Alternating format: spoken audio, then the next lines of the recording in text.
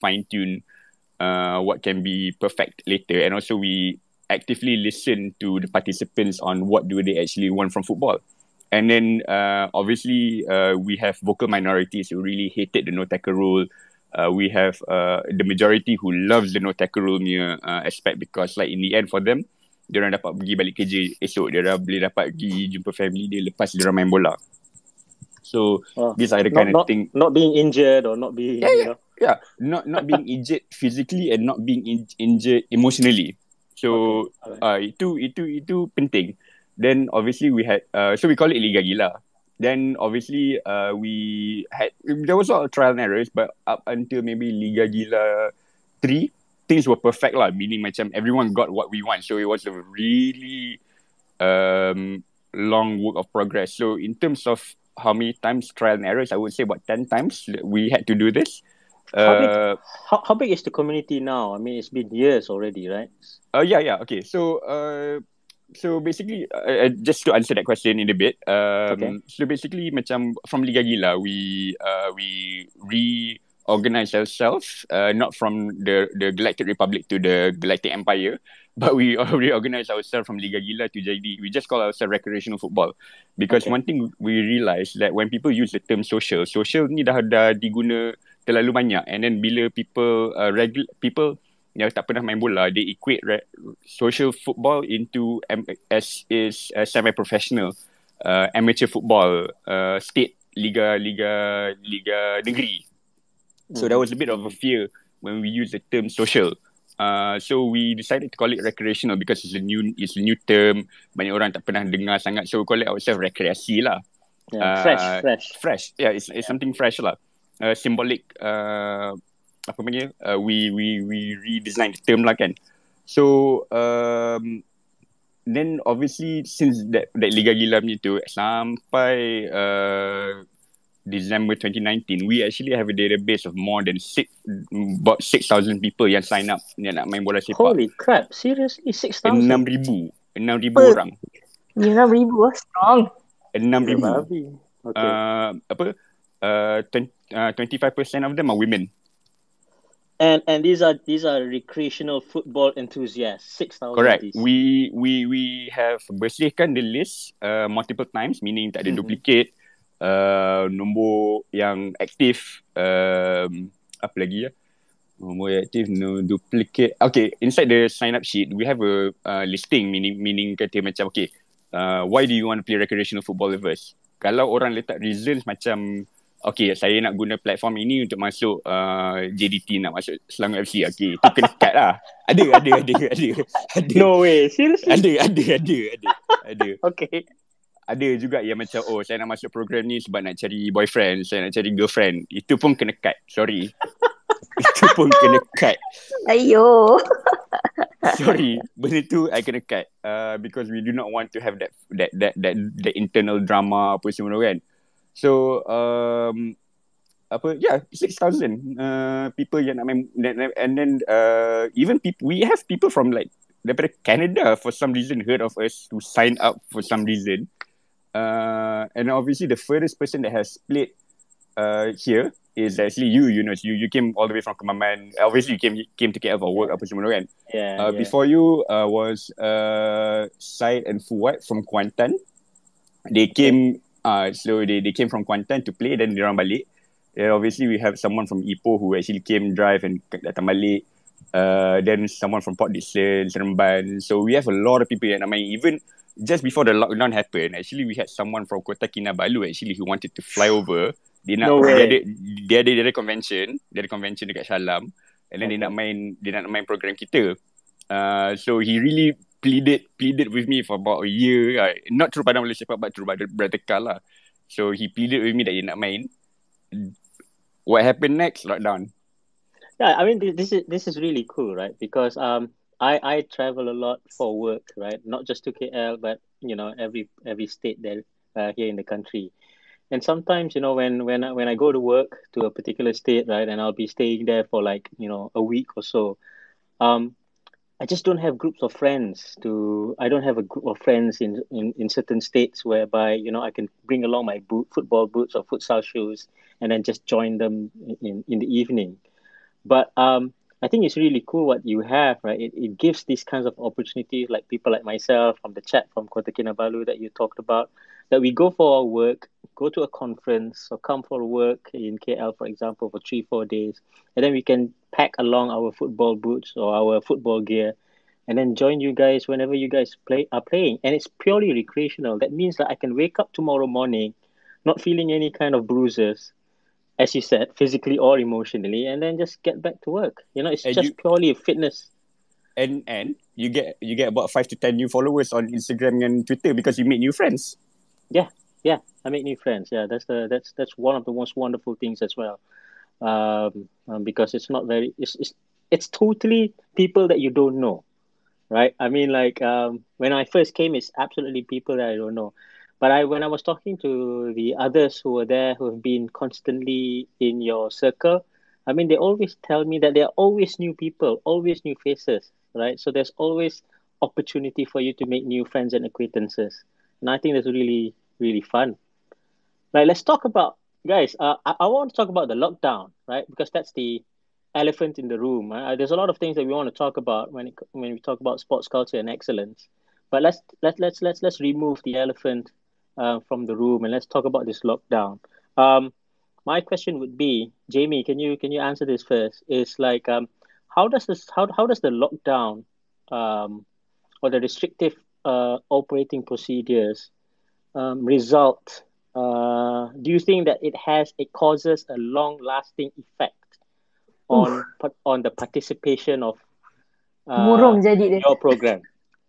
Murung jadi dia. I know, Jamie, but we need, it's the elephant in the room that we need to chuck aside first, yeah. Ada.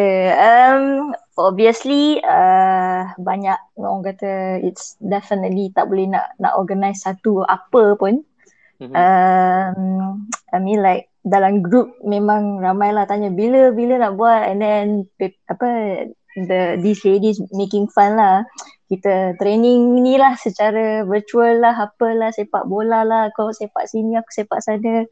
So basically memang tak ada apa yang dapat dilakukan sangat. Yang hanya mampu adalah memutar semula gambar-gambar yang ditangkap. Nostalgic. Yes. Being nostalgic. Jamie, do you foresee that participation in your program would go down? Let's say once everything goes back to normal, do you think that you will still receive the kind of response like you setakat ni received lah, yang just before the lockdown? sepanjang dah 3 kali lockdown ni, first PKP dibenarkan kita mengadakan ataupun menganjurkan aktiviti, tak sampai 24 hours I tak payah post dekat social media, dalam group sahaja reply semua nak main, semua macam orang gila lah, macam orang kemaruk gila nak main bola. Itulah dia. Saya like penat je aku buat post dekat social media sekali. I don't have to look anywhere. It's actually dalam group sahaja. So everyone keep responding, and then macam yalah, kita pun faham masing-masing ada group WhatsApp yang melambak. So bila ngam-ngam day just open, dah penuh list. Ada siapa tak main tak? Ada siapa yang tak edit main? Sampai to that extent. So macam semua orang memang excited. I would say kemaruk jugalah nak main bola, nak sepak bola. Semua orang memang macam tak sabar-sabar. So when it comes to even the second one also, and the third one ni tak tahu bila kan. But yeah, yang mampu dibuat sekarang ialah semua orang kadang throwback, kadang post balik kat dalam group, bila sepak bola and everything lah. So yeah, itu je lah.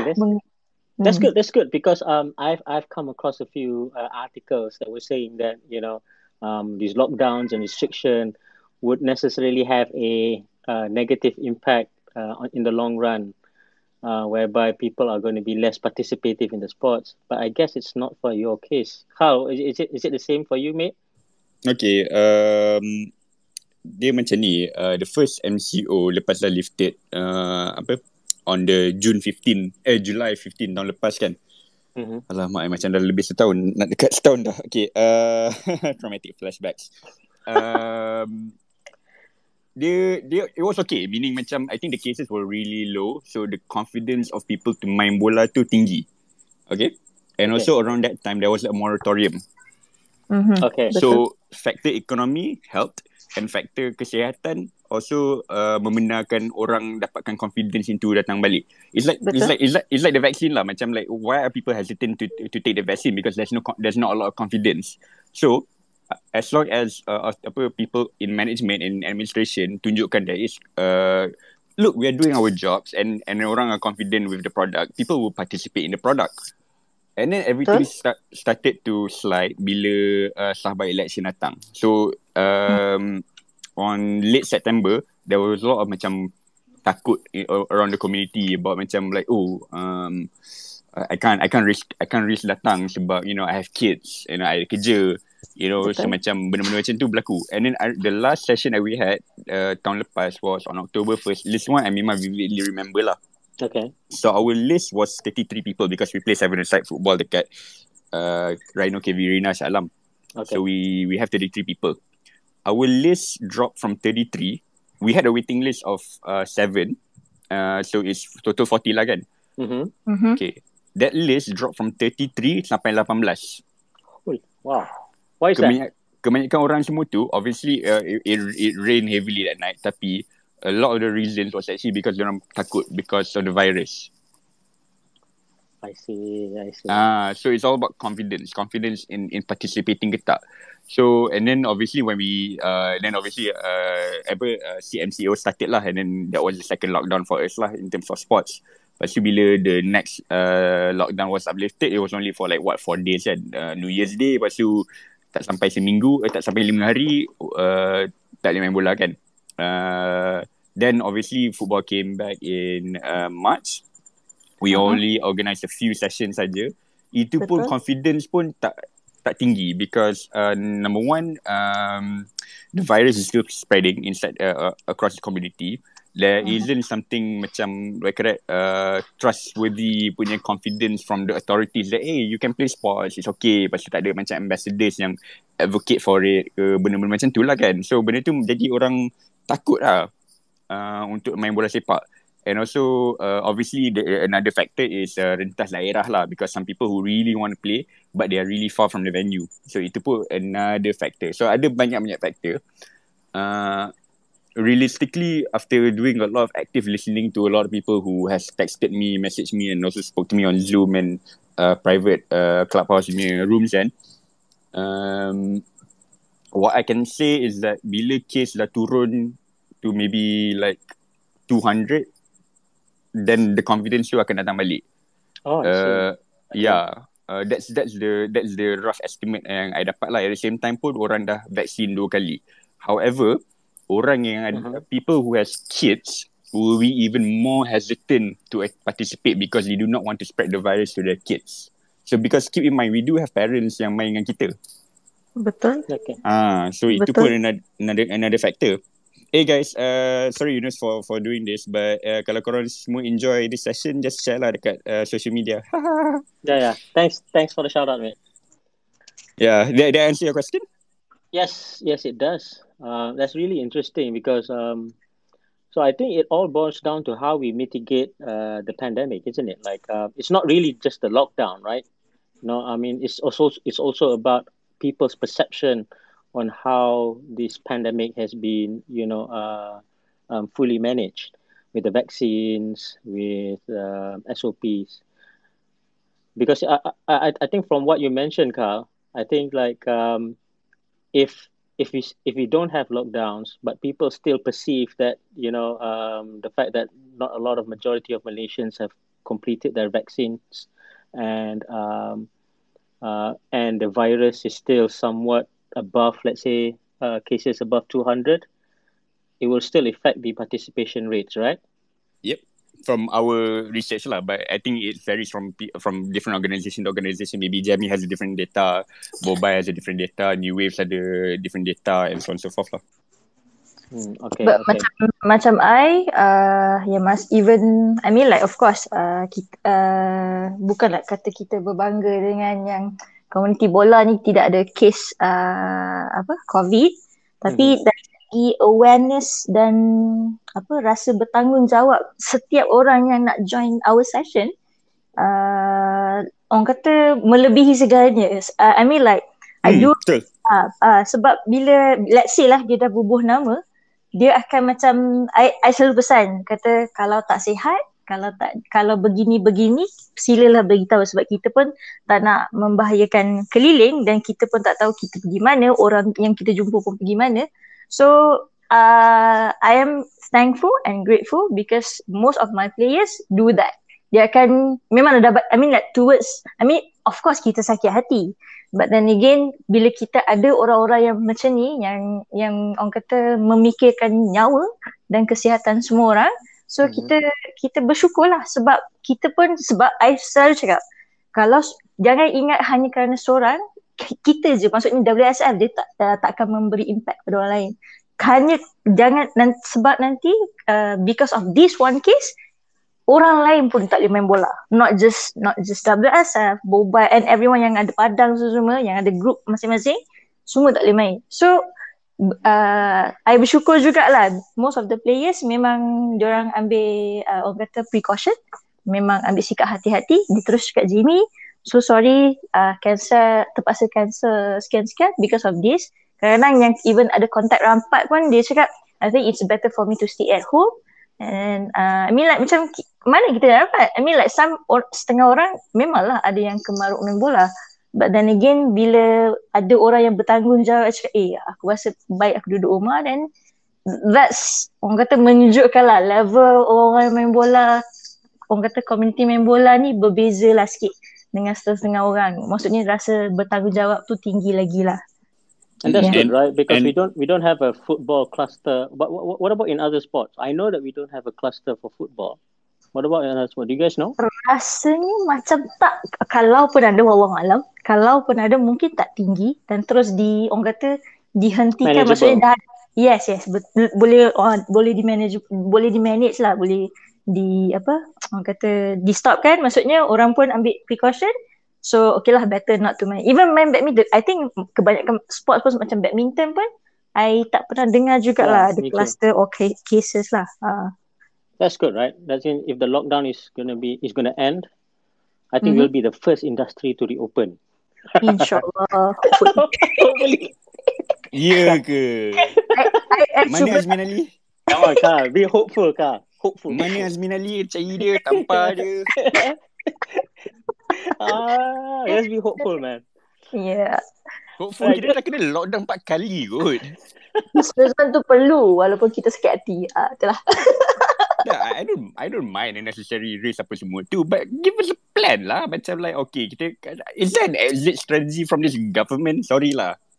Okay, I'll probably bring this up in the next session, yeah, about whether there's an exit strategy or not. But I think at the moment, I'm just being hopeful that once the lockdown ends, I think a lot of sports can start, rolling back. It would be wonderful if that's the case. But anyway, now, so we've moved the elephant from the room. So let's talk about you guys. Talk about leadership, right, in sports. Jamie, are you a former national athlete or are you tak adalah. No, really. Saya perasan je. And that's the thing, right? Guys, that's the thing that fascinates me, right? When I look at you, when I look at Carl, right? You guys are individuals who are not elites or former elite athletes, right? And you guys start up this community, and the unique thing about this community that you guys started up is a community that is very inclusive, right? It's colorblind, it's shape blind, it's absolutely inclusive. My question is, do you think that when you have former national athletes in places of power, right, it will result in policies that are more skewed towards sporting excellence rather than the democratization of the sport? What do you think? Do you think that if you guys were elite athletes, would you guys be doing the same thing? Very interesting question. Because I don't see anyone with that kind of character. I mean, you guys are different, and that difference is maybe why we're having this conversation and community startups like you guys. Share with me. What do you think? Dia Kau. macam cerita Mighty Ducks lah, you know. You serious. and movies. You and movie references, huh? One down, four to go. Okay. yeah. I noticed. One down, four to go. Okay. Kalau tengok balik all this like sports movies kan, it requires both nature and nurture punya combination. And also it depends on who is the athlete. Meaning macam, okay, kan, like to answer your question kan, you said the question was if there was an elite athlete in part of the policy making apa semua tu, would things be different? Will things be policy driven towards create more elite athlete ke atau more grassroots punya accessibility, democratization apa semua tu? It totally depends on that person or that group of people punya upbringing. Betul. Meaning, apakah dia punya journey throughout dia punya years from youth until professional, you know? Would that person jadi macam like Gordon Bombay from Mighty Ducks? Would that person be like Ted Lasso from Ted Lasso? You know, so macam you know, macam even like Johnny Lawrence from Cobra Kai pun another example. You know, so yeah, Karate Kid, you know. Even like what Herman Boone daripada Remember the Titans.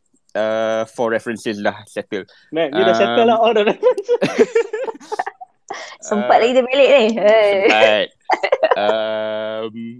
Apa? It really depends on that person's upbringing, because like my upbringing was really rough because like I was a like overweight kid, you know, that always been picked last to main bola apa semua tu and so on and so forth. Then finally I went to a taman near my house. I found a group of people who nak main bola apa semua tu just for fun, and that really carried me out. And also another like movie reference, like The School of Rock. You know, you have a group of misfits apa semua tu. I mean, like all these movies are a group of misfits and people who shun away from society and apa semua, never been given a chance to really shape their actual talent, their passionate talent apa semua tu. So it really, to answer your question, it really depends on the upbringing of the individual or the groups of individuals who are part of that leadership role. If we have someone who memang from T20 daripada birth sampai T20 sampai dia masuk into the policy making sector without having a personal journey apa semua tu, then susah lah to democratize dia macam oligarki lah. What about you, Jamie? Like what do you think is in your DNA? What is it that's in your DNA that moved you to set up WSF? Okay, dia bermula daripada, okay, basically I start main futsal secara suka-suka, secara orang kata join saja, and then it got serious bila kita ada team, dan team tu kita join ada training. So but at the end of the day, hasil dia tak tahulah, bandingkan dengan Malaysia, train asyik kalah aje. So dia bermula dengan kekecewaan itu. So I was thinking, sebenarnya wujud ke tidak bola sepak wanita ataupun futsal wanita kat Malaysia ni? Adakah pihak-pihak yang sepatutnya bertanggungjawab membantu membantu orang kata susu galuh perjalanan pemain-pemain wanita ni? So so kekecewaan tu ada walaupun kita bukan national player ataupun pro ataupun elite ke apa semua. So basically macam I was thinking like macam what's the point pergi training asyik kalah bila pergi tournament ke pergi friendly. So I leave the team, and this is where macam I create WSF ni.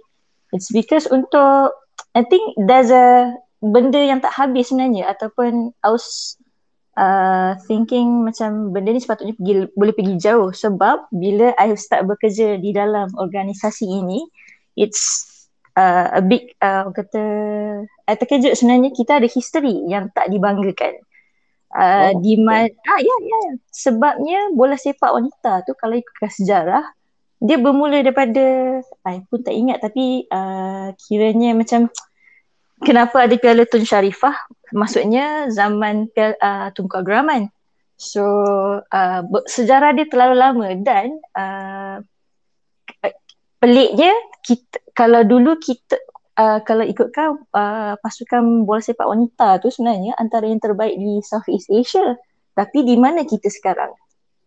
So kalau kalau kita nak bermula dengan sesuatu yang dah ada tapi kita tak kembangkan dan kita tak perbaiki, so kat situ je lah kita. So kita tak pergi mana lah. So berdasarkan keadaan itu, I was like, okay lah, why not I create this. It's memang untuk suka-suka, memang untuk rekreasi, tapi kita nak menggalakkan partisipan tu daripada wanita dan kita tengok daripada mana yang boleh kita bawa diorang ni. I mean like sometimes at one. I think it's very much. I think it's very much straightforward, right? Like I mean, like because you're a woman, and and you see the noticeable lack of excitement for the development or investment into women's sport, and therefore you take up this role to make that change. Walaupun kita pun tidak dibantu atau diberi dana sekalipun, kita pergi sebab kita minat. Kita buat benda tu sebab kita minat dan kita nak tengok benda tu bukan mati kat situ saja. So berbekalkan dengan minat dan juga keinginan melihat sesuatu lebih baik, and kebetulan pula kerja dalam industri ni, dan juga bila dah start ambil coaching license, so I was like, okay lah, menangkan umur pun dah meningkat, kita cubalah mengadakan, kita bermulalah daripada suka-suka, daripada social, daripada grassroots, daripada orang kata tak ada apa, sebab for me bola sepak it's satu lagi dia menyatukan semua orang regardless pandai main ke, that's what it should be, right? That's what it should be. It's supposed to unite. So benda tu simple je, tapi yang complicatedkannya keadaan lah ataupun manusia tu sendiri. So benda yang kata, but then again for me, kalau macam Kak cakap tadi, kalau upbringing seseorang itu dia mungkin mementingkan diri ataupun bukan untuk kesejahteraan sejagat, nice. So it has nothing to do whether you're a former national athlete or not, right? It's just about your upbringing. Okay, and then satu lagi, kita nak meneruskan legasi, and then macam kita bukan nak hanya ada satu Safawi ataupun hanya ada satu Steffi ataupun hanya ada satu Intan Sarah ataupun yalah, orang rakyat Malaysia hanya mengenali pemain-pemain lelaki bola sepak Malaysia. Cuba sebut pemain-pemain wanita Malaysia, ada orang ingat, melainkan yang orang kata tengah the one that you mentioned. Yes. Yang tengah famous sekarang, that's it. Padahal bila I brother, I sebenarnya start daripada tak tahu sepak bola pun. Tapi bila kita tahu dan kita macam, kenapa tak ada, bukanlah kita mengharapkan kapet merah untuk diorang, tapi maksudnya kenapa tiada orang kata pengiktirafan sedikit pun untuk diorang ni. Sedangkan diorang masih ada yang masih hidup, masih lagi gagah, masih lagi orang kata berjuang untuk membangunkan bola sepak ni, tapi orang kata dipandang sepi, diletak tepi dan yelah. So okay, Jamie, I got a question for you. For you, right? In following up to that, I just want to know, do you think that the lack of attention given to women's football by the federation or by the ministry somewhat to another reinforces a social stigma that causes less people interested in participating in female participants in football? Sebenarnya ramai wanita, ramai perempuan-perempuan yang nak bermain bola ni ramai. Antara pergi dapatkan diorang, groom diorang, bawa diorang, dan orang kata yelah, orang kata nak memartabatkan bola sepak tu, ada sebenarnya wakil-wakil yang boleh buat sebenarnya. Cumanya tak tahulah, mungkin access lah ni, lack of access lah. I mean, yes, lack of competition, lack of fields, courts which is safe for women. Inisiatif MA itu sendiri pun perlu juga. Janganlah hanya sekadar mengadakan tapi tidak memperkasakan mungkin. Carl, how's the feedback like for female participants? Because I'm a very shy person and I don't talk much. But in your aren't you married, bro? But one I'm married once, so okay. So for I mean in your group, right? Like how do you encourage female participation? Because when I was there, I saw quite a few number of female participants, is there an active activity or program that you do to encourage female participation in your group? Dia macam ni, when we first started out semua tu, we never decline anyone. I think that's been the plus point of our programs. So when we say, hey, join je. And then they're like, oh, tak lah, is it all boys, apa semua tu? It's like, come lah. Macam, I just encourage lah, come lah. Just main je. And then, everyone, and also I got lucky lah in a way, because like the group of people that we have are very welcoming and very warm. Like I give you an example lah, like Khairul Nizam lah. Khairul Nizam has been a fantastic person throughout this whole experience lah. Dear Ilham and so many people have been so welcoming to, not only the female participants but even the participants yang kaki bangku, but to answer your question, kan, to say that we have an active like specialized program seperti tu, we actually wanted to, tapi the group of people that we try to macam encourage to take the initiative, they're busy, macam they have their lives.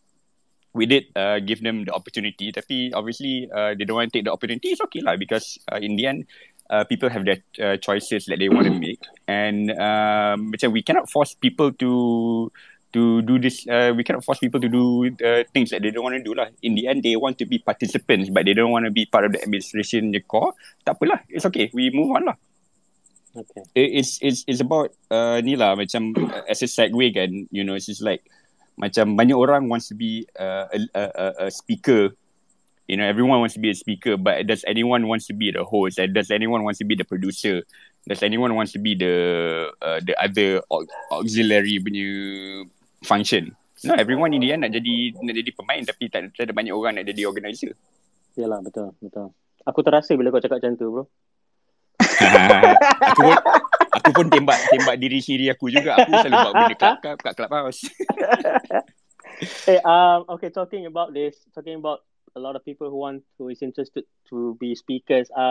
For the people down there, listeners, if you guys have any opinions or anything to share, in regards to the remarks, in regards to whatever Carl and Jamie has said, please feel free to just indicate to me, wave a hand or something like that, and I'll bring you up.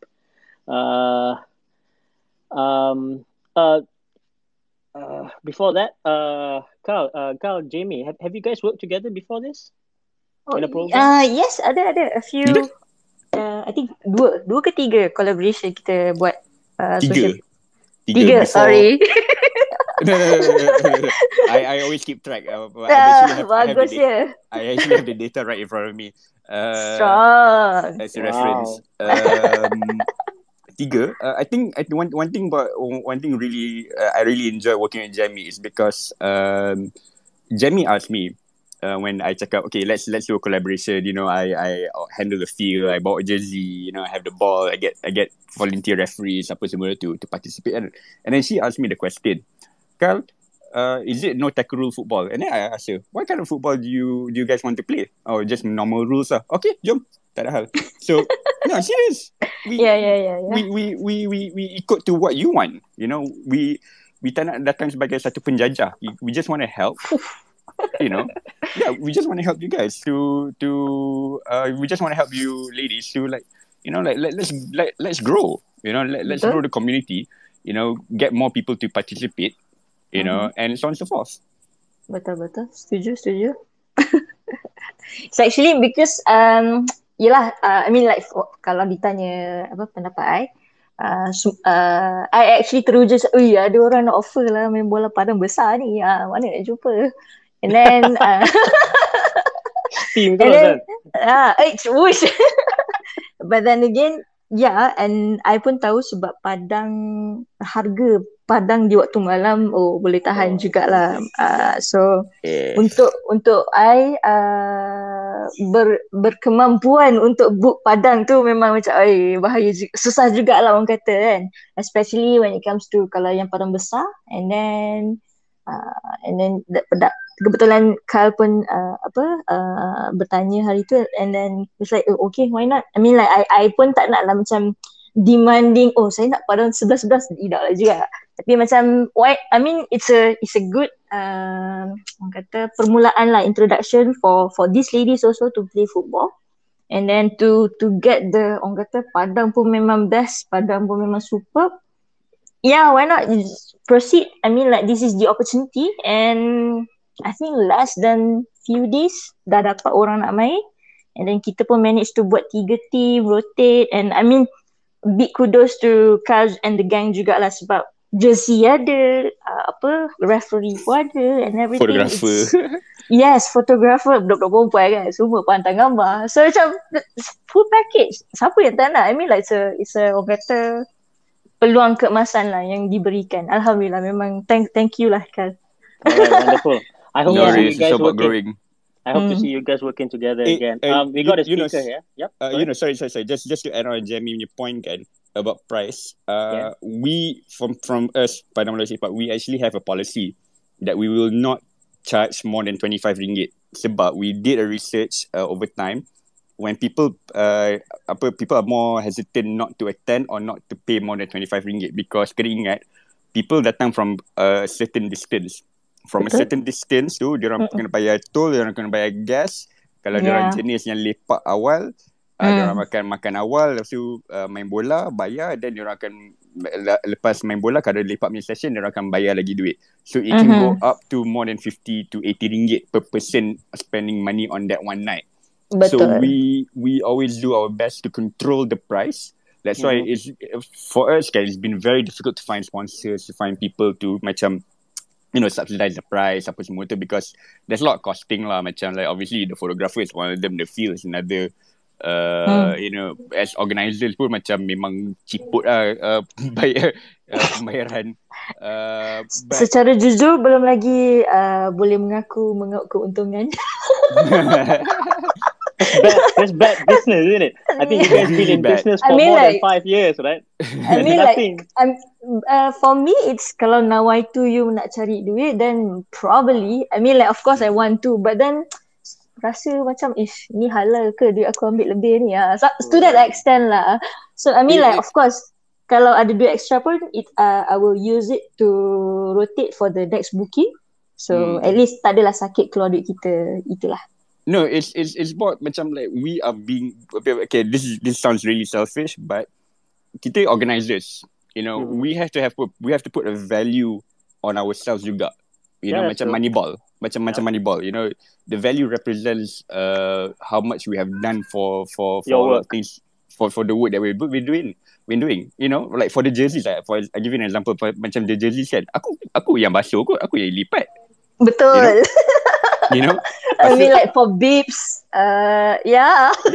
And also if I treat that to myself, how would I treat potential employees of our initiatives? Betul. Setuju. Okay, sorry for diverting. Sorry Bear for taking your time. All right, Bear, are you still there, mate? Hi. Okay, good. Share with us. Is the name Jamie?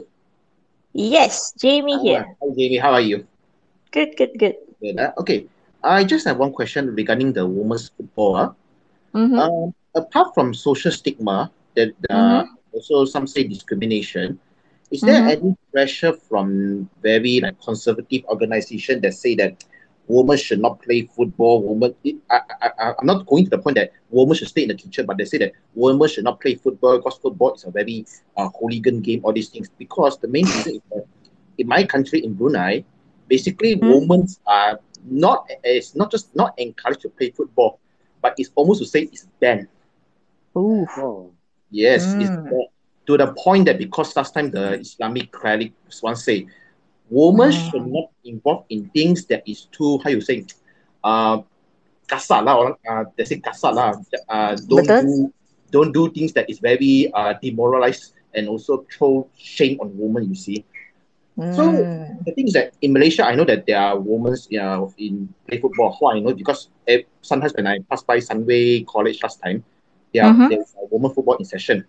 Play football. But the thing is that apart from the social stigma, is there any pressure from any organization, whatever you name it, they will tell you that, kau janganlah main bola, kau ni wanita, boleh hormat sikit tak adab? Something like that. Setakat ni tak ada. I mean like daripada mana-mana pihak lah. Kebanyakannya macam ada perempuan main bola, ada perempuan ni. Probably macam paling kuat pun yang akan dipertikaikan bila sesuatu macam fans Malaysia, yang mana tim-tim Malaysia yang bila bertanding di peringkat yang lebih tinggi. So bila kalah yang memalukan tu terus cakap, kalau kita baca kat komen-komen netizen ni, dia terus cakap lah, tak payah main bola lah, gantung boot jadi beranak, kahwin, itu je. But then itu biasa. Tapi not going to, tapi it has not come to the stage that setakat ni tak ada. Tak pernah counter lagi lah. Alhamdulillah sepanjang I involve ni, paling kuat pun yang kalau yang jenis yang positif, yang memang menggalakkan women's football ni, dia akan cakap, why not you train dulu, belajar sepak proper, pergilah train dengan mana-mana orang yang boleh membantu. I receive a very good feedback lah, positive feedback lah sepanjang being involved with football or futsal, organize or setakat ni, alhamdulillah lah tak ada yang negatif sangat lah. Setakat mulut-mulut ni kita masuk kiri, telinga kiri keluar telinga kanan lah. In Malaysia, there's no institutional decree lah. There's no institutional decree. There's no institutional decree. Thank goodness. But the thing is that because sometimes, right, we always tend to tend to compare like, hey, this one is actually good for us. This country implement. Why it does not implement to us? So you see, because I know my country the position towards football and also women play football, but I will not go deeper into that. That will be another topic. So I was wondering, is in Malaysia, is there why there is no institutional decree? Is there any organization whatsoever? If they say a woman play football, they will say, "Oi, kau baliklah, kau buat main bola tu je. Kau orang ni sebagai wanita, kau kena jaga adab, jaga soleh, jaga akidah, jaga awak semua." Actually, you just remind me. There's one time I play with my company lah, my colleagues. And then we did join this one friendly lah with this, I don't know lah, senior, tak tahu lah, probably ex-national or ex-state players. So, because my office, we have mixed team lah. So me and two ladies also play with the guys. Tengah main, baru nak start kick off, and then suddenly one of the opponent's player cakap, why perempuan main dekat sini, pergilah main tempat lain. Okay.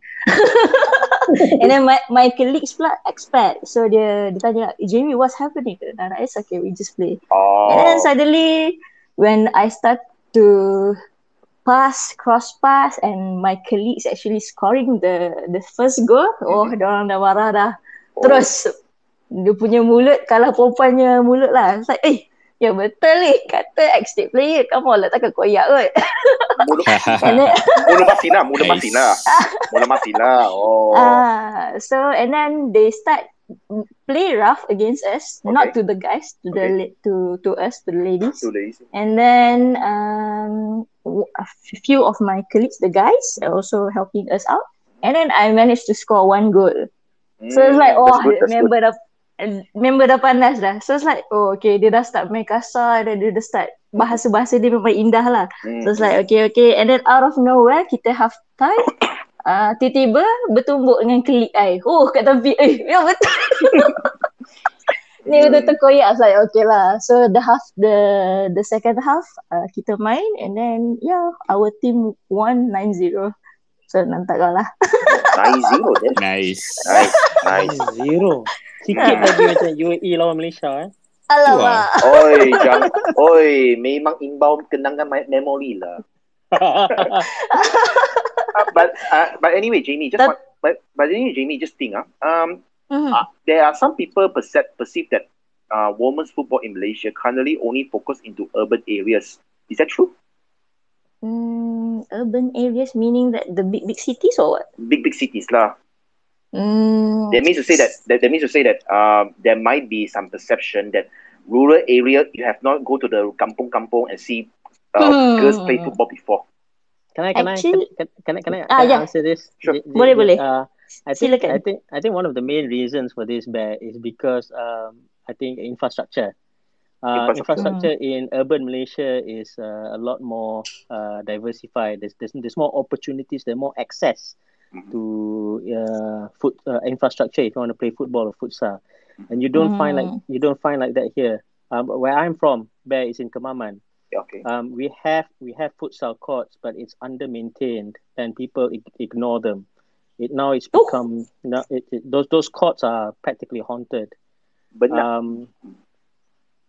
so we don't have the kind of access that what you would find in KL or PJ or in Penang or in JB. So I think that's one of the main reasons. If you want to ask me whether or not there would be interest, if there are courts, would there be people playing? Definitely. We have a few private courts here in Kemaman that charge a few ringgit for rentals, and we have female teams coming in and playing. In fact, recently we have female teams coming into play. Recently, Pahang Rangers, they organized a selection for their female futsal teams, and there were a few female futsal players from Kemaman who took the trouble of getting a van and getting a driver and bringing them all the way to Kuantan. So I don't the fact that it's urban, it has nothing to do with the individual. I think it's more of a access, exposure. So that means to say that with the access and exposure, even in the rural areas, so that means to say that the mindset is not really about women's football only focus on the urban area, those who have been exposed to, say, the internet, being exposed internationally. It's not the case, right?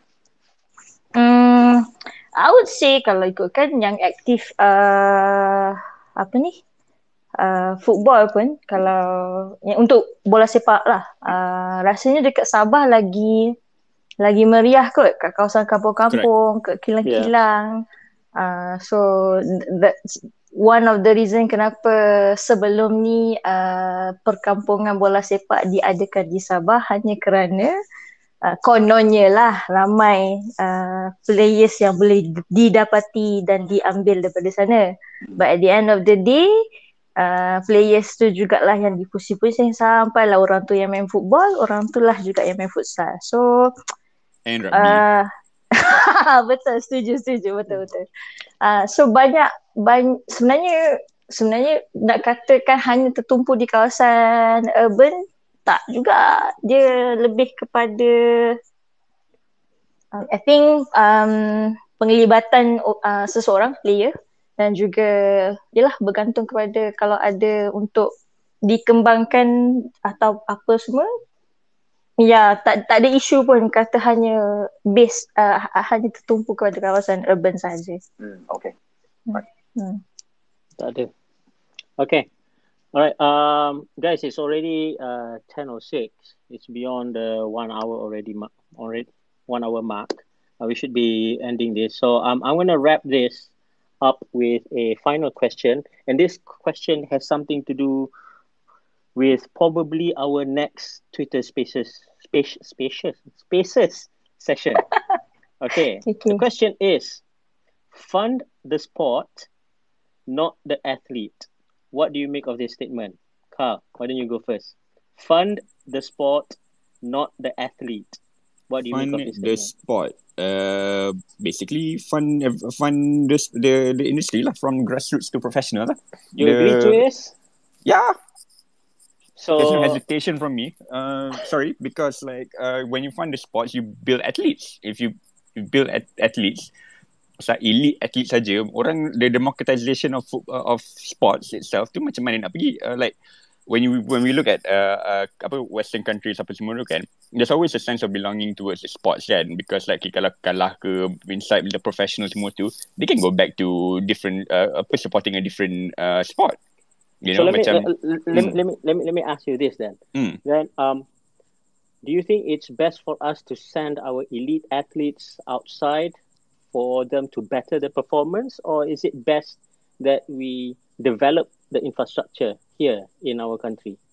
Okay, kalau macam tu, develop the infrastructure inside the country lah. Sebab kalau macam tu, you create more job opportunities, you create a better pool. Lepas tu, at the same time pun, you know, macam most of you who follow me will know this lah. Macam like, I'm a big advocate for grassroots, non-professional me side. So macam rebuild the grassroots pillars, and then slowly we'll get there lah. Not only kita dapat elite athletes, but we get elite industry players off the pitch, you know, commentators, producers, lawyers, sport science, apa semua tu. Sorry, Jamie, did I answer your question? Yes, you did. Thanks, Okay. mate. Jamie, I want to ask Yeah. you, like, do you think that if you had more role models, like people like Intan Sarah, right? People like Steph, right? Who would be, more of these role models. Do you think that it would inevitably create more interest among females to participate in your sport? Perlu ada muka-muka yang orang kata sudah well known, dan juga perlu juga ada role model yang baru untuk kita popularkan ataupun menjenamakan balik sukan bola sepak wanita, dan yalah untuk futsal juga. Sebabnya kalau kita hanya bersandar kepada yang ada, probably orang cakap alah balik dia ni saja. I mean like macam kalau kita tengok list pemain yang aktif pun itu sahaja. So kita nak meramaikan lagi. Kita bukan nak ada satu. So you think it's best? So you think it's best for us to fund or invest in the athlete then? Because inevitably, what you're saying is that once we invest in the athlete, what it would do, it would enrich the sport. Is that what you're saying? Untuk perempuan sebenarnya kena dua-dua, bukan untuk satu bahagian sahaja. Sebab banyak perkara perlu, sebab kalau kita tengok memang dua-dua, Jamie, tapi I nak tahu yang where should the bulk of the investment go. I know dua-dua mesti ada. Where the bulk of the investment would go for women sports. Untuk sports tu sendirilah. Kalau hanya kepada atlet, let's say lah atlet tu di situ saja. So apa terjadi pada yang kita nak lahirkan lagi ramai? So kalau hanya tertumpu pada satu, kita hanya belanjakan kepada seorang atlet, bagaimana atlet-atlet yang lain? So perlu ada dari segi pelaburan untuk sukan tu sendiri. Okay. Dan juga dari segi infrastruktur tu pun penting lah. Kena sama pergilah. Okay lah, let's put it this way. Let's say if you just have 100 million, where should the bulk go? How much percent of that funds that you have should go to funding athletes or funding the sport? Funding the sport of I would say should be the bulk. Yeah. Okay. Yep. Okay. Invest in dia macam ni, invest in the kementerian, bukan menteri banggang. You're evil, man. Kau yang minta aku keluarkan jahat aku malam ni boleh lah. At the end, benda ni kau selit at the end, Apa? Benda ni kau selit at the end, Oh lama. Okay lah. It took 4 lockdowns to get me this panas already lah. Patience aku dah kurang dah. When you need to release it, just release lah. I don't bother. Okay, guys. It's already 10 coming to 10:15. Thank you very much for joining me at the first program called Sports Culture and Excellence, which is a program in conjunction with VC Sukan Negara 2030. For everyone, the listeners as well. If you guys enjoy this, thank you very much. If you don't, you can mention it on my Twitter space. I would really like any kind of criticism to enrich this further. That's number one. Number two is log on to VSN2030.my, because they have a platform whereby you guys can start sharing insights and opinions to shape the future of Malaysian sports. And I think it's a wonderful opportunity because it's an opportunity that provides all Malaysians a hand in shaping what our sports is going to be like in the future, or at least until 2030. So thank you very much. Have a wonderful evening. Have a wonderful weekend, and hope to see you guys again next week. Carl, Bear, Jamie, thank you very much again. I hope to see you guys once the lockdown is over. We can kick some InsyaAllah. ball. All right. Thank you InsyaAllah. for Thank you so inviting. much. Thank you so much. Thank you so much. Thank you Thank for you. Take care. thank you for Take care inviting and me. be safe. See you You then. too. Assalamualaikum. Siapa Bye. nak lepak dekat Clubhouse? Jom. Jom. Jom. Bye. Bye, Bye. guys. Bye all. Bye.